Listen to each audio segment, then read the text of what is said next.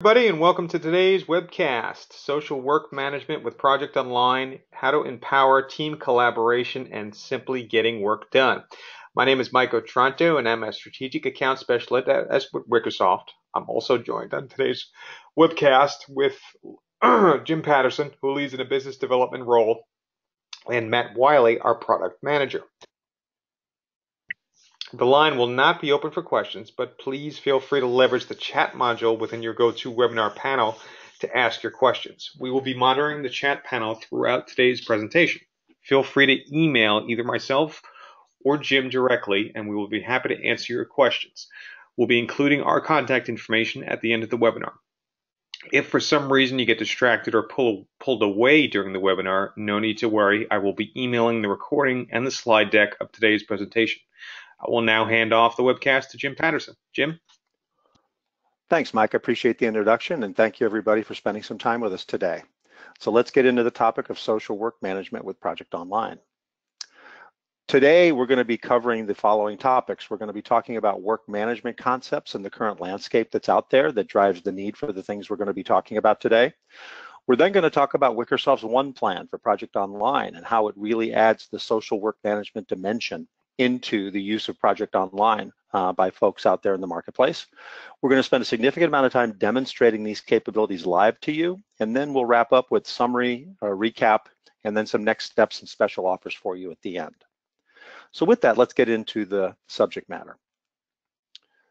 Today, there's all different angles and dimensions of work management. From even a hierarchy perspective, it all starts at the higher levels with strategies and people building strategic plans or enterprise architectures or have high-level innovation or ideation stratas, new product development ideas and strategies that come into place, and even just performance plans and budgets from a financial perspective. These strategies that are generally driven at the executive levels are the ones that drive everything else in the organization, or at least should. Everything else that we do in an organization should be designed to reinforce or realize the success of the strategies that have been outlined by leadership. Below that, we have program and portfolio management. So we have portfolios and programs of high-level objectives or initiatives. We have services or more operational work. We have application portfolios that have all kinds of work associated with managing and upkeeping those applications and putting them online. We have Lean Six Sigma approaches, and this is just a partial list of the types of programs and portfolios that we have in organizations which support the strategies. And then it all comes down to work execution and down at the detail levels and the collaboration around that. The evolution of that really has all kinds of work, whether it be traditional internal IT projects, whether it's customer-facing billable projects, whether it's application maintenance or service requests or incidents around the things that we're managing internally, ongoing software development, which could be internal or customer-facing or product-oriented that we're going to market with, and then even down to lower-level to-dos and activities that people do to support the higher-level work items that they're actually performing. The idea is it gets complex. And a lot of times these things get initiated and come from different angles, and there's other components to be considered when we're doing or structuring our work management processes. Let's just take a look at one sample of an enterprise work management lifecycle, where at the top level, you may have a more top-down approach where high-level enterprise modeling and the high-level initiatives and financial targets and objectives that the organization is trying to realize is defined. And then different projects and execution items and initiatives get defined that have to be sized and evaluated for their feasibility moving forward. And in doing so, as people size those, they may be actually using a variety of different tools to do that type of planning based on the methodology or the preference of the user base that's actually going to execute on these particular initiatives. All in all, though, we need a portfolio management solution like Project Online to capture a holistic portfolio of all these initiatives so that we can plan them, scope them, approve them, and then execute and track them through successful completion and be able to monitor the success of that or monitor how well the investment is tracking that leadership has approved. The idea there at the end of the planning cycle, we decide what we're going to work on, and that ends up being our portfolio of projects and work. Now, given the fact that we have a variety of different types of work in organizations now, means that typically it generates over time disconnected systems and processes. Whether it be traditional project management that has its own set of tools, people may be using Microsoft Project or Project Online. They might be using SharePoint on a more of a task list basis or portfolio item basis. And many people use Excel to this day, which is really a disconnected desktop tool in and of itself. From an application management perspective, more software development driven or even product development driven, people are using more agile oriented tools like Visual Studio or Jira or version 1, or a myriad of other tools that have come on the scene. And then on the more operational side or service management side of things, where people are logging incidents or problems and changes and things, people are using increasingly things like ServiceNow or Dynamics or Service Cloud from Salesforce. The idea here is this is just a smattering or a sample of the tools that are out there that people are using. And the ultimate piece that we have to take away from this is that there are parallel processes that are generally not well connected, that do not have a common process or prioritization method, and we end up with silos of information. And an end user or a team member who has to fulfill on these particular pieces of work has to monitor 5, 6, 7 different places where that work may be generated in order to participate. Now, early on, the Gartner Group thought that maybe the advent of the monolithic ERP system might solve this need. But really, they've gone more to a thinking of that it's best of breed tools, and getting the right tool in the hands of the people who are going to perform the tasks at hand is appropriate. And one of the examples here is that, for example, at a portfolio level, you need something for people who are interested in creating decision frameworks and selecting and identifying specific projects that they want to approve, and then tracking those investments they choose at a very high level. The people who are going to execute need a whole different set of tools. They might be using Microsoft Project or Project Web Access for waterfall projects. They might be doing task lists in SharePoint. They might even be doing things on a task basis in Wunderlist or Planner, or as I said, in agile tools like we talked about before. The idea is that it's the best of breed tools for the right task, for the right type of work is really the direction that organizations are headed, and that where Gartner thinks things should happen as well. So the other aspect is the layer of different work methods. How do you find your ways through the maze of work methods, application, and their related information to manage all your work? Here, we're just looking at a smattering of different work methods or approaches or methodologies that people are using, whether it be Agile, Scrum, Kanban, or Lean on the left, whether it be waterfall or simple task lists, or using methodologies like the PMBOK approach or new product development, NPD, or maybe more Six Sigma type of approaches as you go through. When you layer into that the myriad of tool sets that people are doing across that, it gets to be pretty confusing, especially when you have leadership or PMOs that are trying to ascertain and mash all this data up together to get a cohesive and coherent view for the organization on where we're at and where we should be going. Now with that, Wickersoft has introduced OnePlan. And OnePlan is a tool for Project Online that really provides a simple visual way to collaborate on work in Project Online and provide a lot of different capabilities to enhance what it already does. To that end, Project Online is a great platform for project and portfolio management. And if we look at the pillars in there, whether it be overall portfolio management, which means portfolio visibility into all the projects and initiatives, being able to capture demand, be able to do optimization and selection and prioritization, those types of things are inherent in the solution. Project management, with the core scheduling capabilities that are in there for Microsoft Project or Project Web Access, which has a subset of those capabilities in the browser. And then resource management. We've talked about in a prior webinar that resource management could be high-level capacity planning, detailed resource assignments on tasks, and capturing actuals on things like timesheets. And then the project collaboration around things like documents and artifacts and other items related to the project. It's a good fundamental platform with a good rich set of capabilities for end-to-end project and portfolio management. But a lot of folks are looking to simplify and unify these disparate work sources, and Wickersoft is addressing that with OnePlan. Wickersoft's OnePlan extends Project Online to provide enhanced and multi-mode planning in the browser without a desktop application. It is a companion product to Project Online and requires the requisite licenses in Project Online to support it. but it provides all the capabilities that you're going to see today in all the popular browsers, whether it be Chrome, Firefox, Edge, Internet Explorer, Safari, you name it. The idea is it's available in all popular browsers. One of the offshoots or side benefits of that is it offers the full capabilities you're going to see today to Mac users. And Mac users do not have access to a version of Project Professional on the desktop. So having these capabilities that extend beyond what Project Web Access in Project Online offers in the browser is a great net value add with OnePlan for those users. It also offers multi-mode capabilities, meaning you can plan waterfall projects, agile projects, Kanban, more lower level to-dos, more social approaches to project management, and even more resource-focused planning can all be done within OnePlan. And it offers more simplified ways to do planning and tracking, like the popularity that people do as with entry-level tools like Asana or Wrike or Trello. And the idea is to be able to dial it back and simplify for the projects that it might be conducive to simplify for, and simplify those approaches. And we'll talk about that a little bit more today. It also provides a more collaborative approach for project team members by having online comment threads and task updates that can be requested on demand via people's email without actually having to go into the tool itself in order to provide those updates.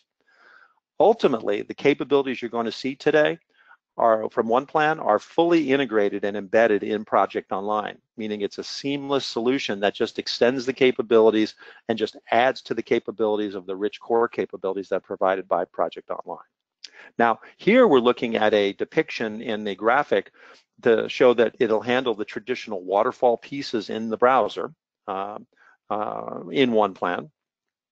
You can also do more social task management, AKA like the Asana and Wrike, where you're more simplified task-based planning with comment threading and simple progressing and tagging of resources onto tasks. We can also do more Kanban style approaches where we can do more of a card-based type of approach to progress things across their various states or stages in the progress cycle. We can also do more agile backlogs, whether we have backlog hierarchies like epics, features, user stories, tasks, and then align them with iterations so that we can actually take more iterative, agile-based, scrum-based type of approaches with the solution. We can also do more split screen things, things that you don't get natively out of Project Web Access from the schedule views in there. So to be able to look at my plan or my schedule at the top here in this depiction with the related resource allocations and capacities and whether or not things are over or under allocated being on the same screen in the browser. Or split screen with higher level project schedule tasks and then lower level to-dos or activities that are more like punch list items to support those project plan tasks so that we don't have to clutter our schedules with these more granular type of items are things that are available to us all in OnePlan. Once again, unifying the work types and the methods all in one unified interface. Also, as we talked about in our prior OnePlan webinar, we can do more resource scheduling and engagements for capacity planning at a higher level and do that graphically within OnePlan. We won't delve into that too much today, but we do have a recorded webinar on our website for this that you can actually go look at on demand. Just the collaborative pieces, being able to solicit feedback from people via email and actually have the updates come back in right into the data here in OnePlan within Project Online and have it seamlessly update all the relevant pieces of Project Online.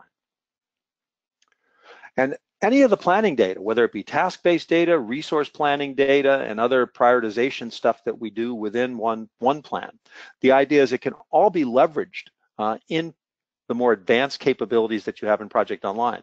One that comes to mind is the portfolio analysis piece, where you do what-if scenarios to determine what we can do within our cost and resource constraints and getting the most value out of our investment dollars by picking the right projects. All that can be leveraged from the OnePlan data that can feed into and support these scenarios. And then dynamic reporting and analytics. All of this flows into the Project Online repository, meaning that all of the data that we generate in OnePlan to supplement what's going on in Project Online is available through Power BI reporting, dashboards, and analytics. So with that, hopefully I've set the stage for the concepts, and now I'd like to have Matthew Willey show you these things in action in OnePlan. Perfect. Thank you very much, Jim. All right, so I'm logged in here into Office 365. Office 365 has lots of different applications available, one of those being Project Online. And so I'm looking in Project Online right now, and I have a list of all the different projects that are going on that I have access to anyway, and status on those, and a timeline / Gantt. And imagine I'm more of a project manager. I need to come in, I need to make some updates and or create my project schedule and manage it and track the execution of that work happening in a social way. And so I can come in and I'm going to say I want to open this up in OnePlan, my White Phones project here. And it's going to pop it open for me, and then we can come in and start making the different updates, changes, tracking, whatever I might want to do. And so when you very first come in, you can actually start from a template. So there is a template capability in here where I can come in and save templates as well as insert templates. And you can even insert little fragments. It doesn't have to be a full template. I need this piece, I need that piece, I need this piece. And so there's some nice ways that you can quickly build a schedule without having to go and build it all from scratch every time, as well as utilize some best practices. Also from within here, I can start to build this all out, and I can utilize common things that you may be familiar with, like say Gantt charts. So in my waterfall planning mode here, I can come in, I can see my Gantt chart, zoom in, zoom out, scroll to things, and it's all interactive over here as well. So for if I wanted to drag and drop and move things around or extend a task or whatever it might be, I can do that all right from within the Gantt as well. There's also a timeline in here. So if I choose to do so, I can show my timeline and I can add high-level activities. This timeline can be a roadmap if you want to think of it that way, and add the different high-level either phases, stages, deliverables, milestones, whatever it might be into that timeline, like you might expect you would be able to do.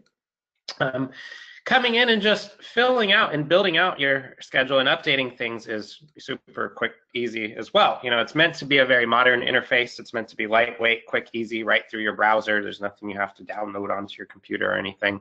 And so everything in here is an editable grid. So I can just come in, make changes to whatever I need to make changes to. I can drag and drop to move things around just by clicking and dragging and dropping around over on the side there. And even things like assigning resources, we try to make as simple as possible. So I can come in, I can start typing, and it will look and it will find a name. If there's someone that's already on my project and I want to assign them, I can just do so right from there.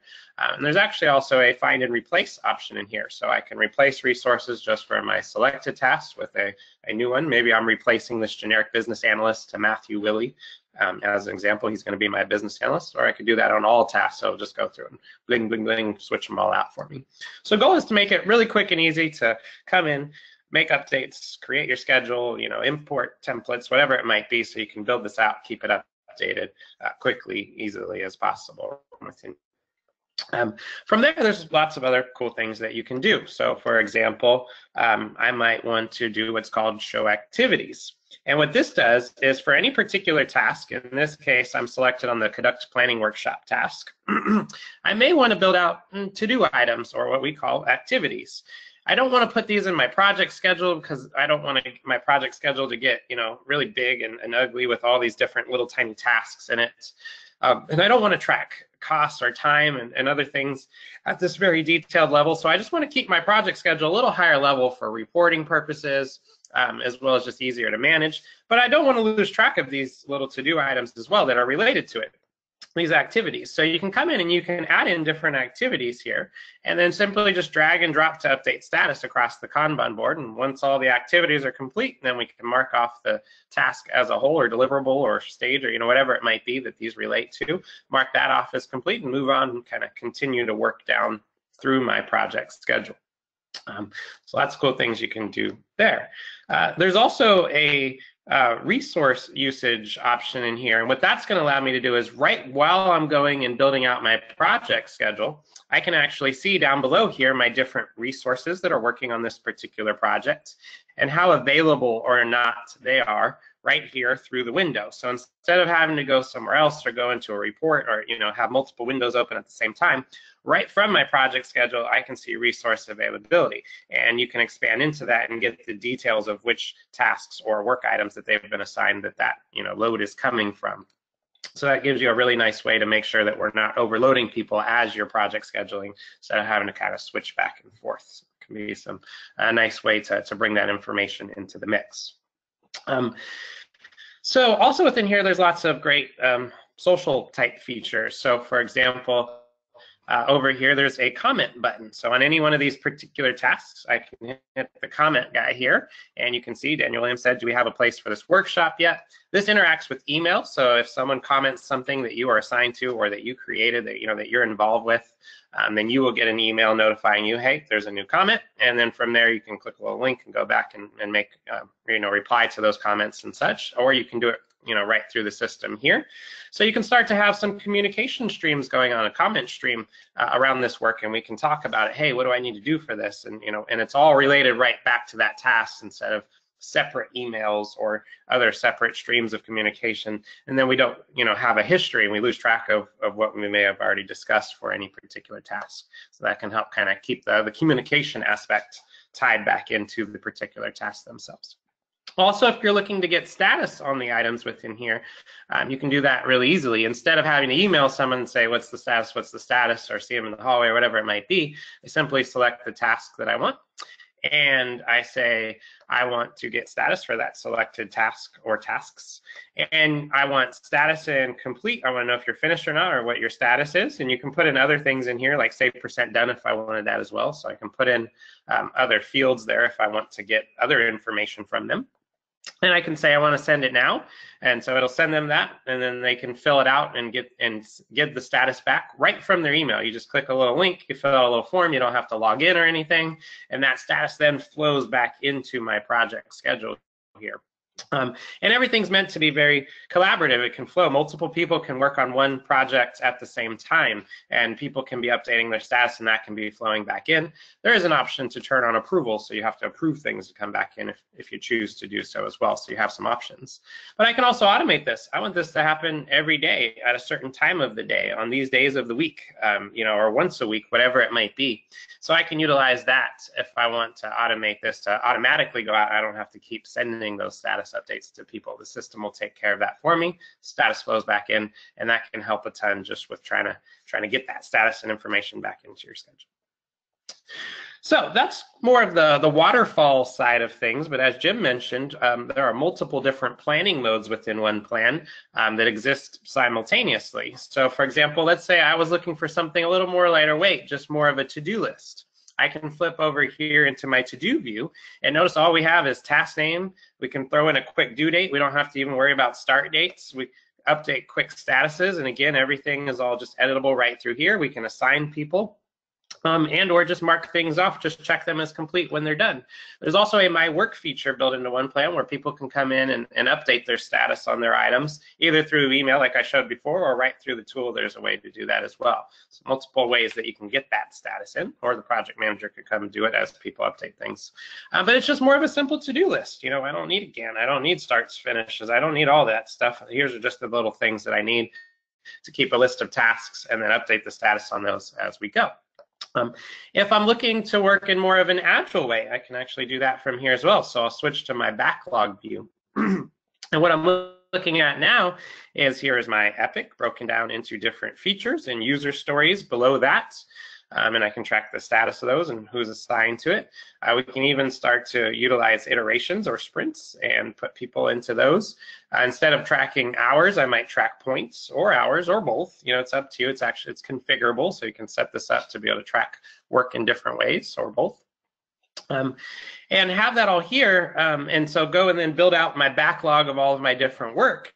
And then I can flip this over into my Kanban board view, and now what I'm looking at is those same items that we were just looking at over there, but in a Kanban board view. And so to update status, I drag and drop from one status to the next here in my Kanban board.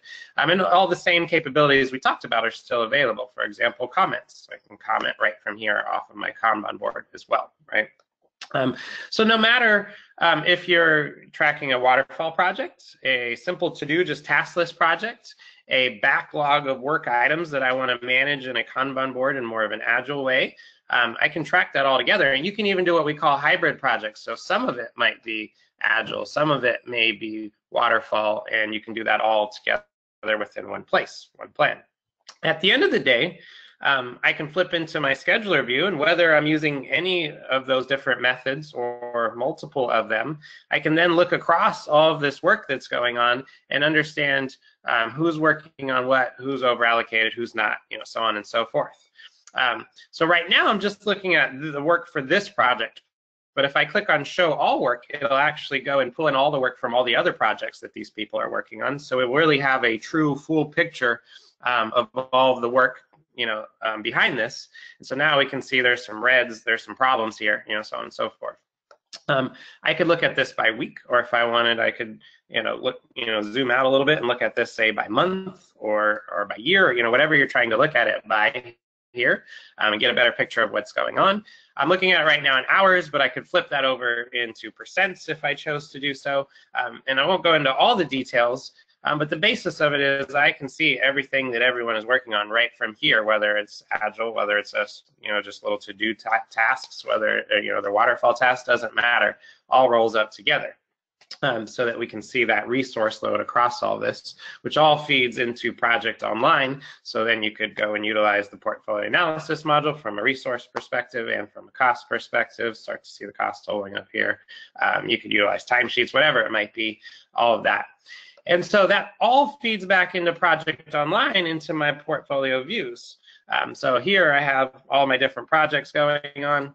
The status of those projects, KPI indicators here like overall health, schedule health, work health, etc.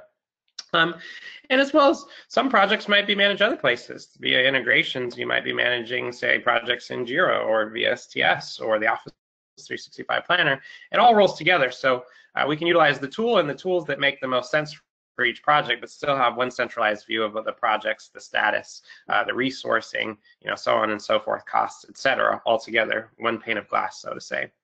From there, that all ties back into reports. So we can do out-of-the-box reports we have for things like project portfolio status. So as you're updating your schedules and as you're updating your resources and your costs and whatever it might be, that all flows back into these different reports.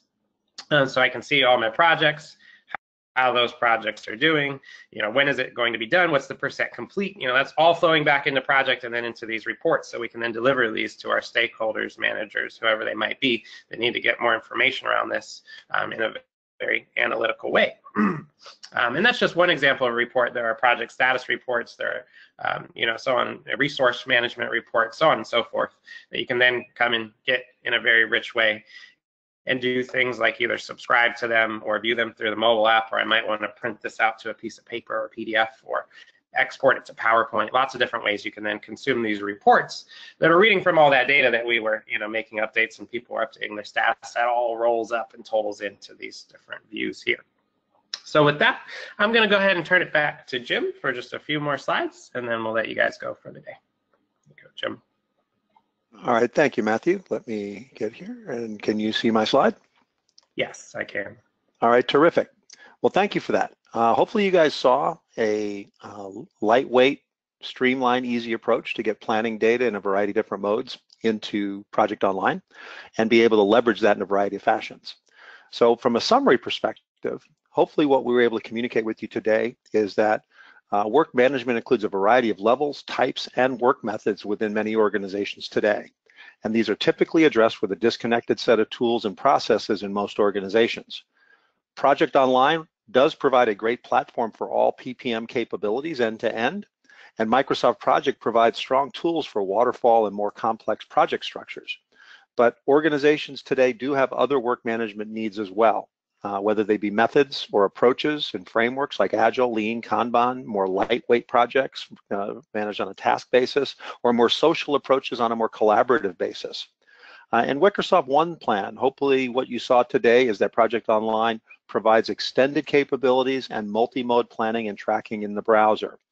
Because it's in the browser and we put more capabilities in the browser than Project Online does natively, it makes the ability of anybody on any device potentially, and especially Mac users, gives them much more rich capabilities to feed into the Project Online environment.